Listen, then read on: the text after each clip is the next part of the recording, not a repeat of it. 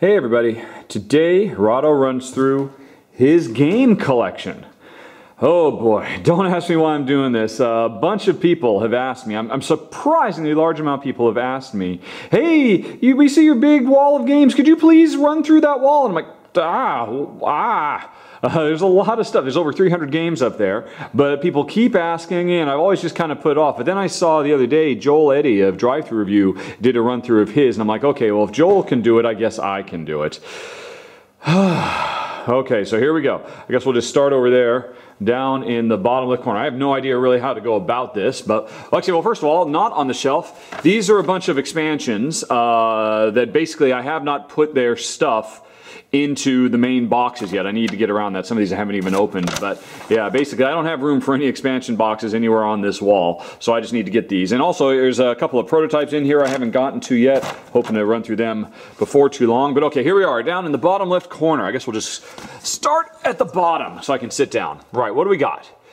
Antiquity. Incredible, big, complex game, although probably most notable, you can't quite see how far back it goes there, the box itself is ridiculously huge for no good reason. It's just a bunch of terrain tiles and about 1.5 billion chits. I've done a run through for it. It's a very, very cool game, very fiddly, lots of pieces you have to manipulate, but for the trade-off of being so fiddly, you get a really interesting civilization building game that has a almost obsessive amount of gameplay mechanisms revolving around pollution, which is really cool. Makes it very, very interesting. Okay, so on to the next. Tikal and Tikal II.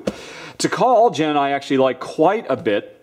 Although, as a two-player game, there's a specific variant you pretty much have to use. It's on Board Game Geek. If I ever do a run-through of Tikal, I'll definitely show how that variant works, because out of the box, it's not a particularly good two-player game. But with that variant, it becomes an excellent two-player game where players are using action points in the jungle to explore and find ruins and do area control. Really, really cool game. Tikal II, the sequel, that only came out a few years ago, radically different game. It's kind of cool though. It's basically like in Tikal, you have this whole big jungle and you find lots of ruins all over the place, and you're just trying to put your researchers down to lay claim on the different, the archaeological rights of them. Tikal II basically takes the focus of that, of one, and makes it just, okay, now we're focusing on just one of those ruins, and we actually explore inside the ruin. So it's almost like a cool 1-2 that these two games, so they're both very neat. Railways of the World, there's actually quite a few expansion maps in there as well. You can see the box has expanded quite a bit. It doesn't fit all the basic stuff, but an absolutely amazing game. Our favorite train game, works great two-player if you have the right map.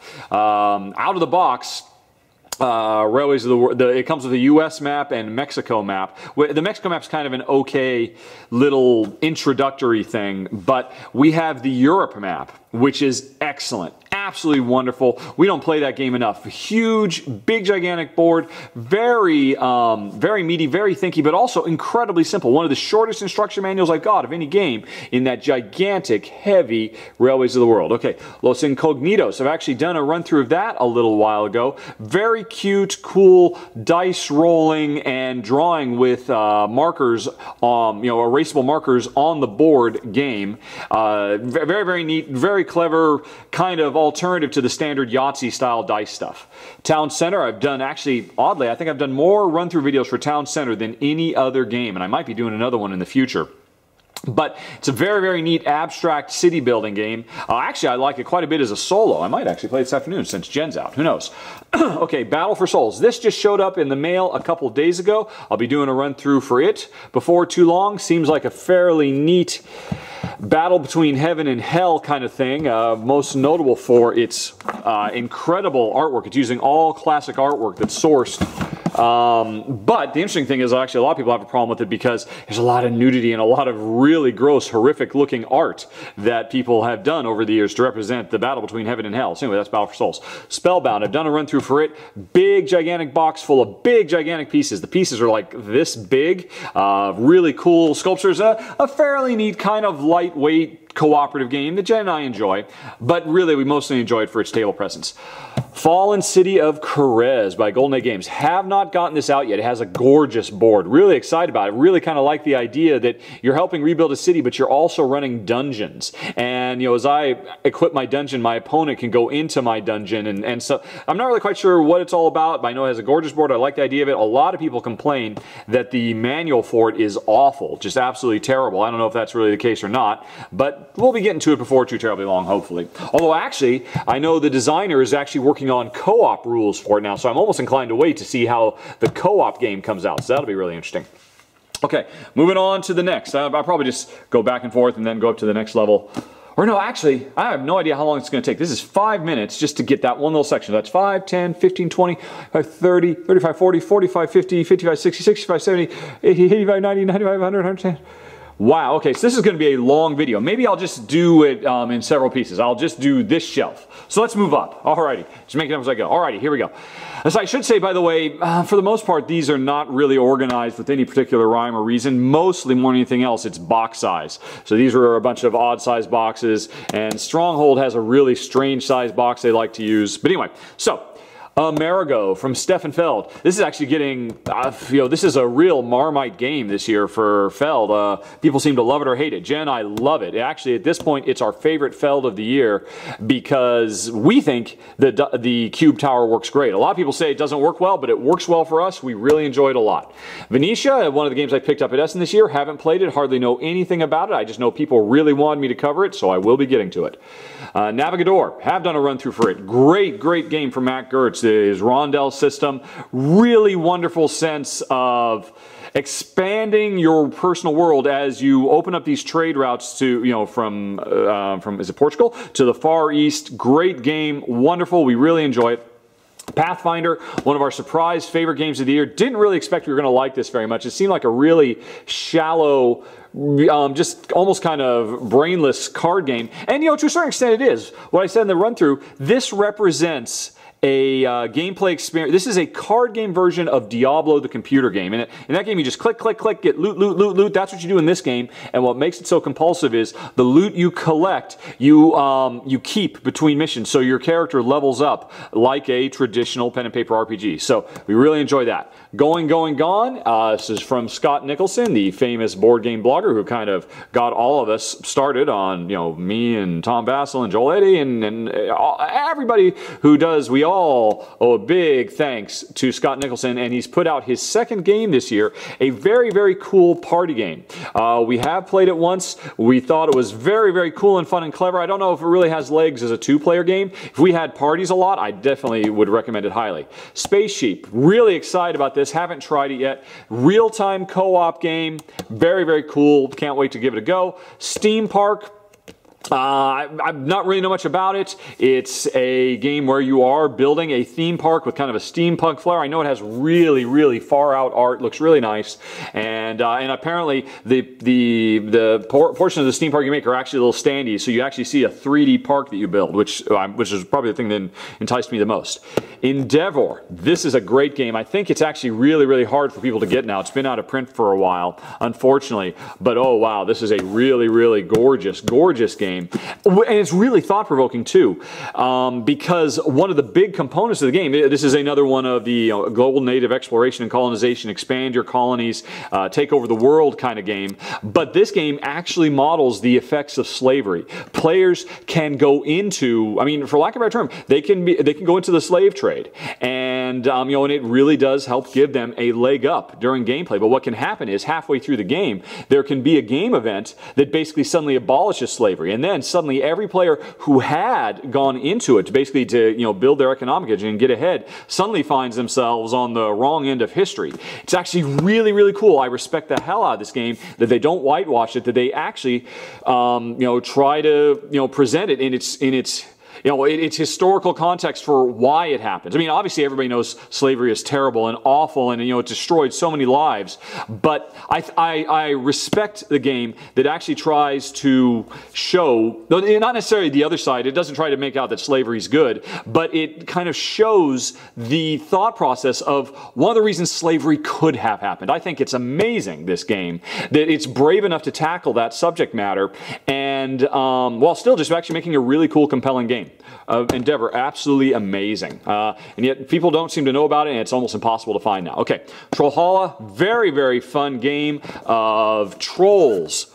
Giant Viking trolls sacking villages and taking booty and all that. Just a lot of fun. This would be a really great family game, but Jen and I enjoy it too, just for the two of us. Okay, moving up, standing up. Let's see here.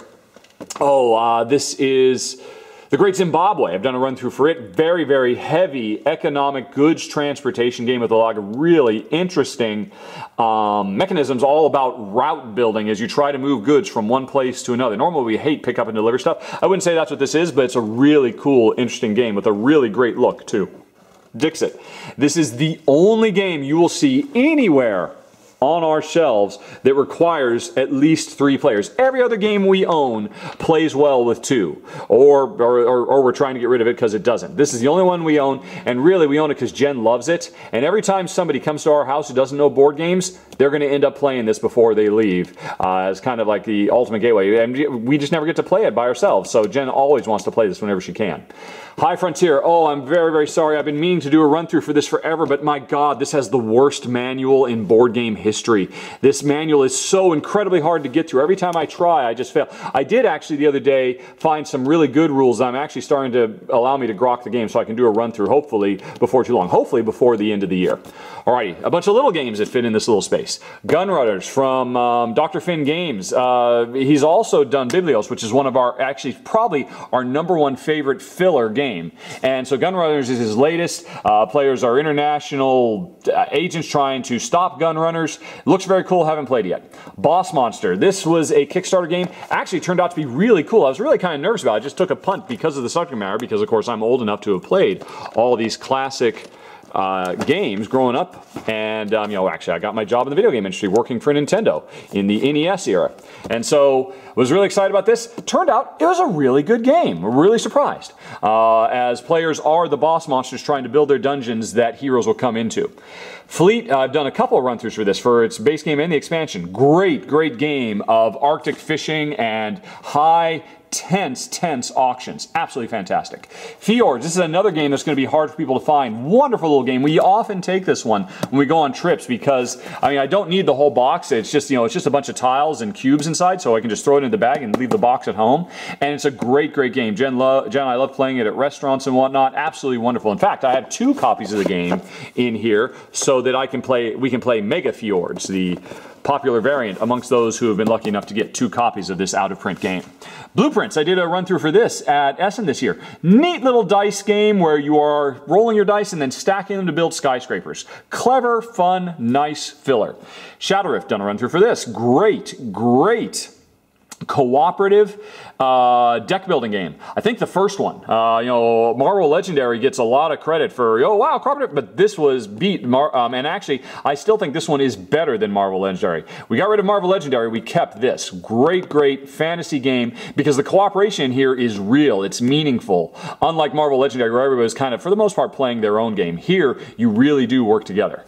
SOS Titanic, I think this is going to be one of our absolute favorite games of the year. It's Klondike.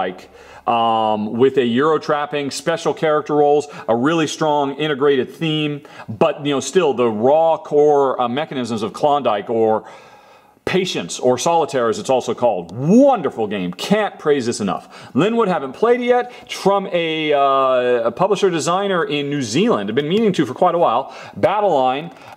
Jen loves this game. I hate it because she so utterly and completely destroys me at it. But it's a very, very cool 2-player card game where there is literally a battle line and you're kind of you know, playing cards either side. Great, great game. Very classic. One of Kenichi's best, I believe. And don't tell Jen I've got it. Actually, I traded it away because she always destroyed me so much, it just made me sad. And then one day she said, hey, I want to be Battleline. And so I had to go get another copy. And so you can see it's still in shrink wrap because she hasn't asked to play it yet. Don't tell her I've got it.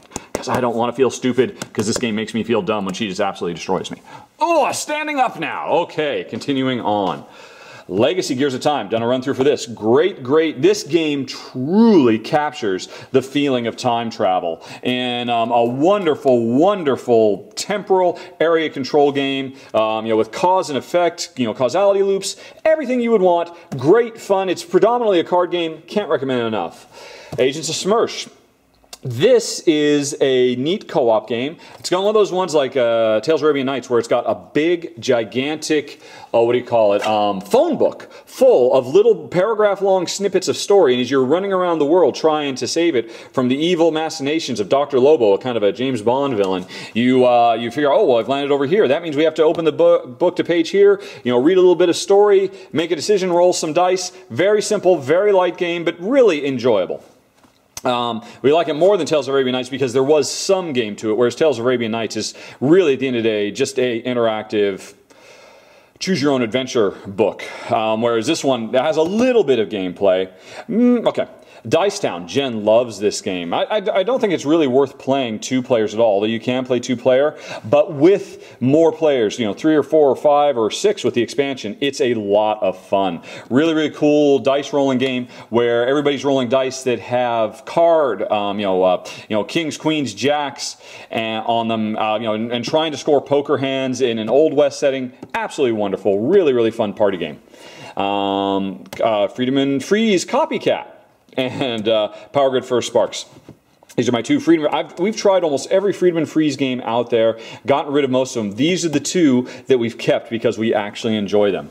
This is a very simple, very streamlined deck builder. It's even, it's a deck builder as a gateway. This is even simpler than straight up Dominion, vanilla Dominion. But the theme is kind of cute. It's all about political race and trying to build up a political campaign and win whatever seat you're trying to win.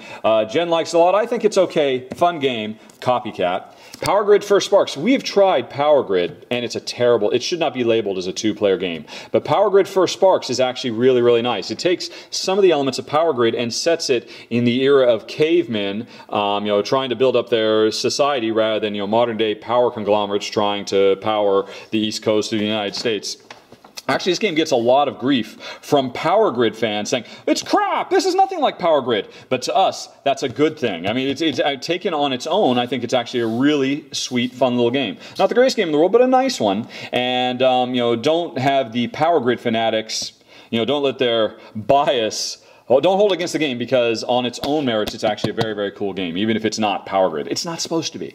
Okay, Merchant in the Middle Ages. Actually, a lot of the games I've got, I end up getting in math trades. I'm never really sure if we're going to like them or not. This is one. We haven't played it yet because supposedly it doesn't really play very well with 2 players. But I picked it up because I was in a math trade. It looked like it was worth giving a try, and the game I was trying to get rid of we didn't want. So sooner or later we'll give it a try. Don't really know much about it. It's another route building pickup. Deliver stuff from one place to another. Jen, I normally have very little patience for pick up and deliver. Plus, supposedly it doesn't work very well with 2, but we'll see. Eventually I'll get around to it. Star Trek Expeditionary, baby. This gets a lot of grief, but we think this is fantastic. If I ever get around to doing a top 10 countdown of cooperative games, this will definitely be on it because it is a wonderful game. And, and it is probably the closest thing you can align it to is Pandemic. It has a lot of the same kind of feel, the flow of Pandemic, but with Star Trek, or I should say the new modern J.J. Abrams Star Trek characters running around trying to solve problems on an alien planet. I think the game gets a lot of grief because it has one storyline, and every time you play, you basically go through the same storyline of this particular planet that's having political problems and power problems and invading Klingon problems, and you'll say, oh, I never want to play it again because I've already heard the story. And I say to them, what, so you only ever play Pandemic once because you've heard the story? The story doesn't matter. The gameplay in it is good and fun and solid and fast, and it feels like Trek. So we really like Star Trek Expeditions. Francis Drake. I'm going to be doing a run-through for this pretty soon. Officially, it is a 3 to 5 player game, but there has been a variant that a Board Game Geek user came up with that the designer has anointed as truly as making it officially a 2-player game. Actually, I should say that's true for Endeavor as well. Endeavor is officially 3 to 5-player game, but they ultimately released a variant online that turned into a 2-player game. Jen, I think it plays fantastic. Pretty soon we'll be doing a run-through of the official 2-player variant for Francis Drake. Again, definitely before the end of the year. Okay, Hobbit, Unexpected Journey. This is another one I picked up at Essen. Don't know anything about it. Really don't know if it's going to work particularly well, but people wanted to see a run-through for it, so I will be getting to it. Cardboard and Sun. I've done a run-through for this. This was a really cool event that happened in Greece on the island of Paros. Board game, holiday travel event, which, coming back, we ended up getting a box that kind of commemorated the event. There's a little game in here called Thermopylae. It's a very, very fun, small card game, but this also has kind of some mementos of the trip we did, so that's why we leave it on the shelf. Okay, Artipia, Archon, Drumroll, and Among the Stars. Okay, Among the Stars, fantastic game. It's a card drafting game, kind of like Seven Wonders, except you're drafting cards. I got a handful of cards. I have to take one and give the rest to my neighbor. And you use those cards to build a space station in front of you, a really far-out futuristic alien space station with all kinds of cool special powers and whatnot. Awesome game. We absolutely love this one, Artipia Games, Among the Stars. Drumroll, let's see. This one, I've only played it once, and I remember when we first played it, we thought, hey, that was pretty cool, but we weren't really sure we loved it. But so many people have demanded a run-through that I've gotten another copy, and we're going to be giving it a few more tries. Actually, one of the things I've been told is that maybe one of the reasons we didn't enjoy it the first time we played it is because we played it straight out of the box. Apparently, there have been a couple of mini expansions, and we do have those now, that really open the end game up and make it a lot more interesting. So I'm looking forward to trying it again and seeing if our original concerns were quelled. But we certainly love it. It's a gorgeous looking game. It was very, very solid, very, very tight. Can't wait to try it with those little mini expansions that supposedly fix our issues. Archon, I did a run-through for just this the other day. Very, very cool worker placement game.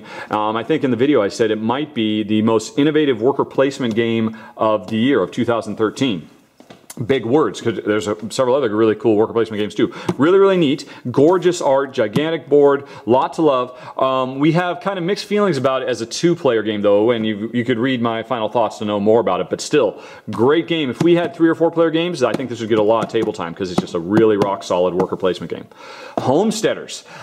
This is a heavy, well not a heavy, kind of a medium-weight auction game set in the Old West.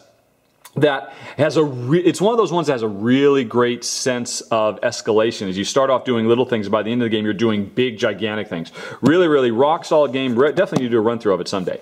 Gnomes of Zavandor. I think this made my top 10 fantasy games, even though hardly anybody's ever heard of it. This is an economic simulation of a bunch of gnomes working in gem mines, mining gems, but then also buying and selling them on a commodities table. So it takes a really great, it's a very, very rock solid commodities game, and then also with the fantasy setting of gnomes and whatnot. Really, really great. You like it a lot. You can find this really cheap everywhere because it just never caught fire, even though we think it's fantastic.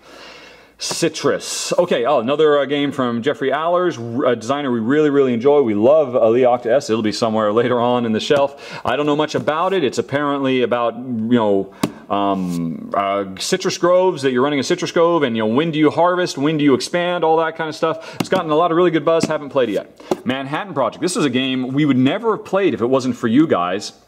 Because, I kind of dismissed it out of hand because I knew Jen would not care for the subject matter of building atomic bombs. Plus, originally I thought this game was way too aggressive because it has a lot of it's a worker placement game with a lot of, I can place workers over here which will destroy all of your stuff. And we knew we wouldn't like that. But it turns out the military stuff is very, very minor. You can ignore it and not really feel like you're missing out on the quality of the game.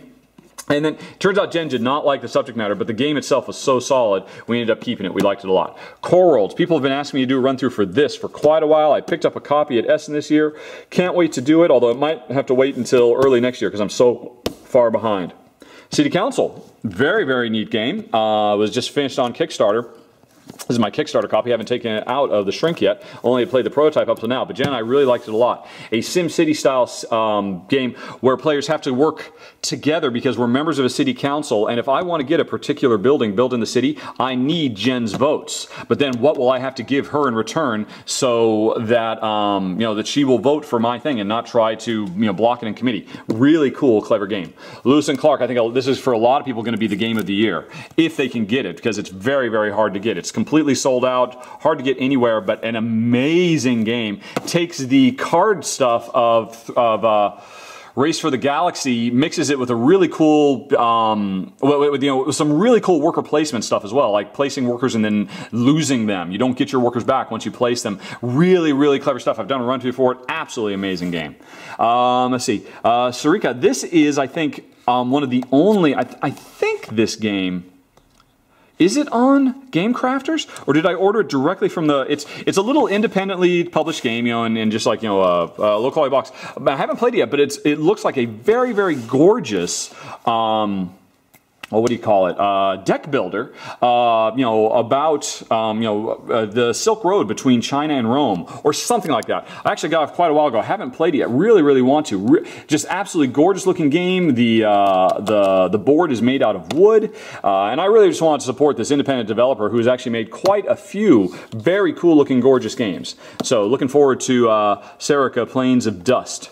And Paperclip Railway from Tony Boyden, the designer of Snowdonia, which was one of our absolute favorite games of last year. This is an amazing game too, where you are building rail lines between different stations out of paper clips, and it's a really cool, fun, tactile thing, snapping all these paper clips together, trying to maneuver them because, you know, they're all kind of snaky and wavy, and trying to get them around the corner and whatnot. Very cool game. Really underrated gem, Paperclip Rebels. And coming up to the top, we've got Claustrophobia. I just did a run through for this the other day. This is our go-to two-player kind of Ameritrashy me versus Jen dungeon crawl. The reason we enjoy it so much is because it has a lot of really, really cool and clever dice gameplay mechanisms that makes it feel more like a Euro and less like an Ameritrash game. Very, very cool. Claustrophobia, and it's gorgeous. Comes with painted minis. Love it a lot.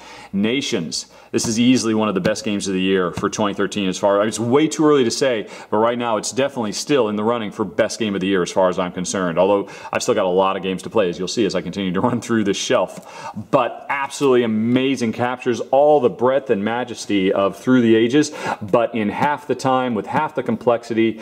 Absolutely amazing game. Just jaw-droppingly good. Jen, I cannot rave about this enough. A couple of little ones. Glastonbury, another game I picked up at Essen. Haven't played it yet. Looks like a very, very cool game about being wizards going shopping for components and kind of a ring around the rosy kind of thing. Looks neat.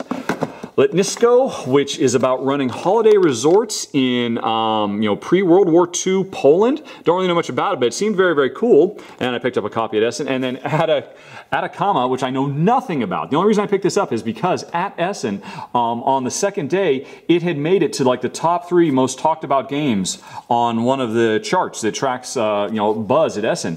And it was so super cheap, I just, whoa. Gosh, people are talking about it? I don't even know what it is. I just bought it sight unseen. I hope it plays 2 players. Surely it must. But I know nothing about this game. Apparently you put pyramids on stuff. Yep, 2 order 4. Have to get this out eventually, but this is a literally spur of the moment, kind of like standing in line at the grocery store and you got all that stuff there at the end. I just picked it up for that. Hopefully it's cool. And let's see, and then here's our Stone Age cup full of rubber bands and well, anyway, so let's see, I think I'll stop there because that was 27 minutes just to go through this one shelf. And so I will now do subsequent ones for this shelf, that shelf, and then all the stuff along top. So this, I guess, was part 1 of 1, 2, 3, 4, 5 of Rahdo Runs Through Shelf. Now, if you'd like to watch.